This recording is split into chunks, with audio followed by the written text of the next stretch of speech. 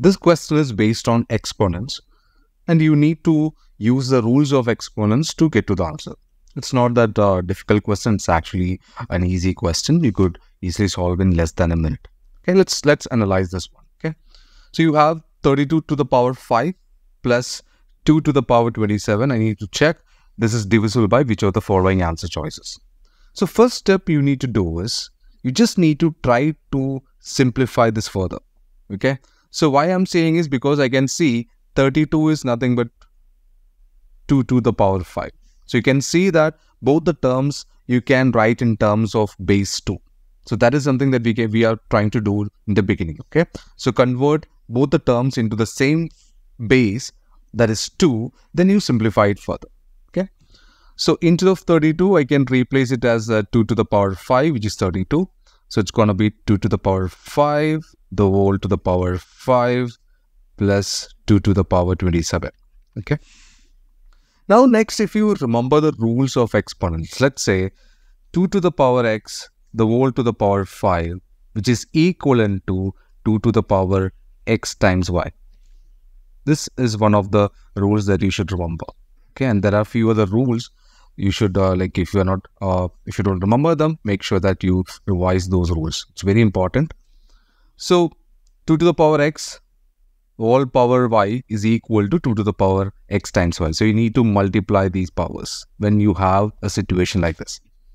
So same, I'm going to apply it here. So it's going to be equal to the first term is equal to 2 to the power 5 times 5, which is 25 plus 2 to the power 27. Now what I'm going to do is, okay, I'm going to simplify. I'm going to take the common terms outside. I'm going to simplify it further. Okay, so in the first term, 2 is multiplied by itself 25 times. There are 25 2's in the first term. And in the second term, 2 is multiplied by itself 27 times. There are 27 2's. So how many 2's are common in both the terms? You can say 25 2's are common because here there are 25 2's definitely. Here also there is 25 2's.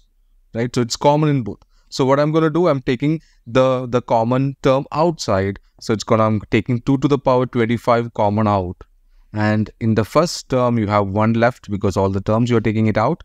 And in the second term, there are 27 2's out of it. 25 2's you are taking out. So you have 2 2's left. That is 2 to the power 2. Okay. This is what we are getting. So if you want to cross check it, what you need to do is you just need to open the bracket and check whether you are getting the same result. See, when you open the bracket, it's going to get the same. So that's how you can cross check. So next step we're going to do is 2 to the power 25 times, I'm just combining them. 2 square is 4, 4 plus 1 is 5.